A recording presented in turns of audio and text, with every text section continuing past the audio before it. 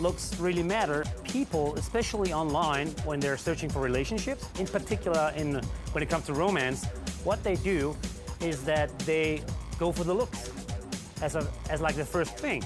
Co-creator Robert Hintz came up with the idea for the site based on his own adventures in online dating. When I was looking for a partner, I was going through numerous of unattractive profiles, like, no, she's too geeky, or no, this person here seems a little socially, I don't know, not working.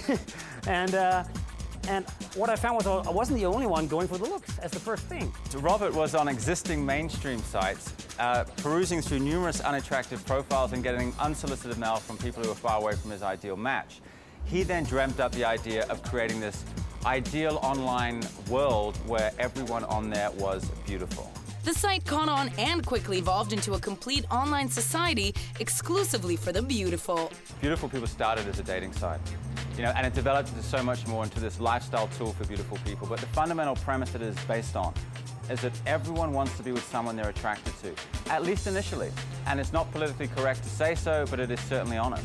It kind of makes you wonder why people who are so hot need this kind of site in the first place. They don't necessarily have to go there.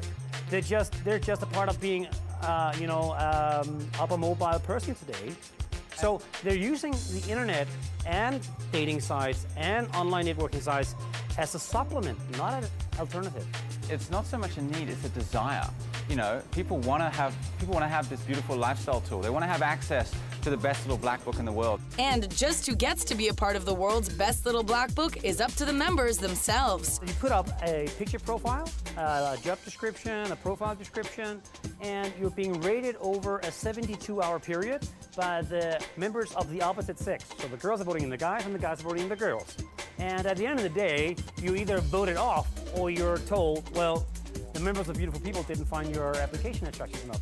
Sorry. It's the members who define beauty. How could any one person? Beauty's subjective. It's a state of mind. It's in the eye of the beholder.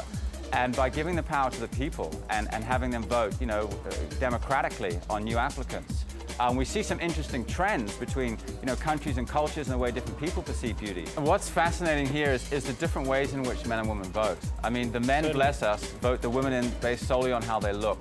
Whereas the women look at the bigger overall picture, how much money a guy might earn, what kind of car he drives, where he's going, where he's been. The more materialistic aspects come into play, because that's the package of beauty for women.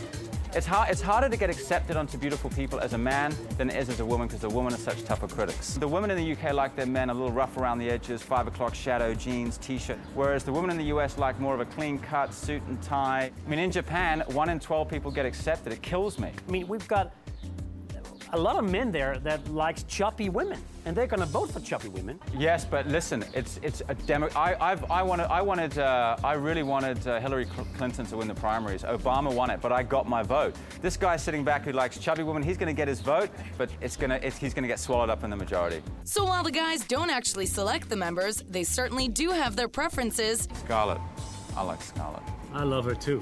What about Eva? Eva who? Mendes. Yeah. She'd make it in. Rachel McAdams would definitely make it. Robert would definitely vote for Pamela Anderson. Kid Rock wouldn't make it, no way. Avril Lavigne without the voice, no. Nelly Furtado would make it, definitely. She's hot. The guys aren't afraid of the controversy over the site either, as you'll get to see in their upcoming reality show, now filming in Canada. On the whole show, it's going to be extremely controversial. It's loaded with humor, and at the end of it all, I'm either going to have to be the hell out of Canada or I'm going to need a security detail, and that's a fact. And controversy or not, they intend to protect the exclusivity of the site. This is how the world is today. I mean, you have to sell yourself the best way you can. Once you're part of an exclusive community, first of all, it gives you the power to exclude, which is a very strong feeling.